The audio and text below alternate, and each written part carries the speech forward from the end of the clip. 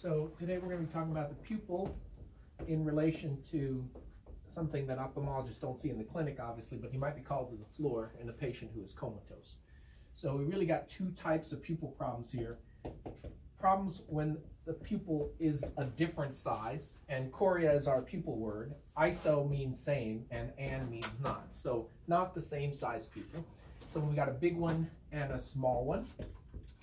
And then the other way is when we have isochoric pupils. They're the same size, but they're still abnormal. So pupils can be normal or abnormal. They can be abnormal and isochoric, or they can be abnormal and anisochoric, different size pupils. So when you're dealing with the big and the small pupil, the main considerations are, am I dealing with a problem with the parasympathetic nervous system, or am I dealing with a problem with the sympathetic nervous system? The sympathetic nervous system dilates your pupil, and the parasympathetic constricts your pupil. This is mediated on the third nerve for the parasympathetic and for the oculosympathetic pathway for the sympathetics, which is the Horner syndrome. And so one of the first things we're going to do in an anisocoria is determine, am I dealing with the big pupil problem or a small pupil problem? We're going to test the light reaction, and if the light reaction is poor, it doesn't constrict, then that's the bad pupil. If the light reaction is good in both eyes, and the anisocoria is greater in the dark, that means it's not dilating properly, and that is a sympathetic lesion. So if it's a dilation problem in the dark with a normal light reaction, the anisocoria is greater in the dark, that's Horner syndrome. And obviously, patients who have a Horner syndrome and are comatose have a lesion somewhere disrupting the sympathetic pathway all the way from the hypothalamus down to the spinal cord, but usually that means they have a brainstem lesion. And so a bilateral or a unilateral Horner syndrome can occur in patients who have a structural lesion from being in comatose. Third nerve palsy is also a bad thing to see in a patient who has a coma, because the anisocoria usually indicates that we have a parasympathetic problem in the third nerve. And the main concern here is that they're herniating. So the third nerve travels from the midbrain ventrally and then passes into the subarachnoid space. In that location, we can get a herniation syndrome because the tentorium is rigid and the third nerve runs right at that location, and that is called Kernahan's notch.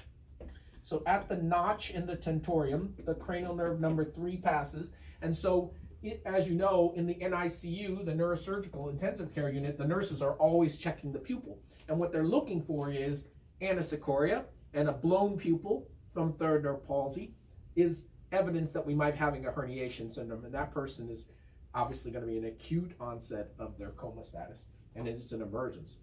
That is what we call a false localizing sign, because the herniation is actually supratentorial, but you see the pupil problem, and that means the third nerve, but it's from herniation of the brains down into the Kernahan notch.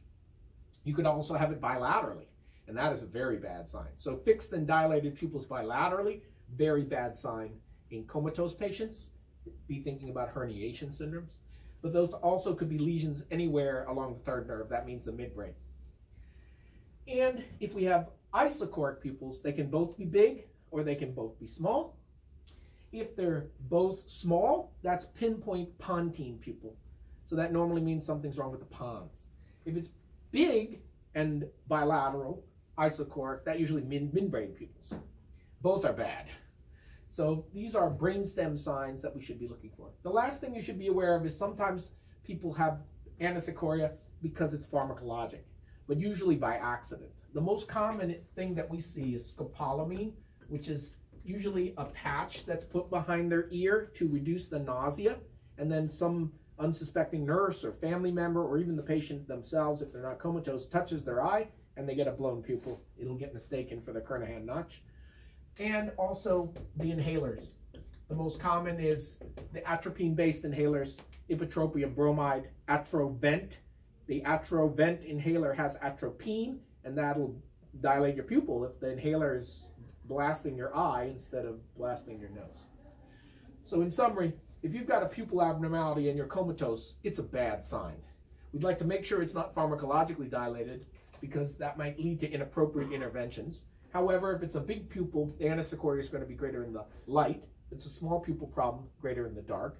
The light problem is parasympathetics, that's third nerve, And the Horner syndrome for the dark, if it's isochoric and poorly reactive, that's pinpoint pontine pupils.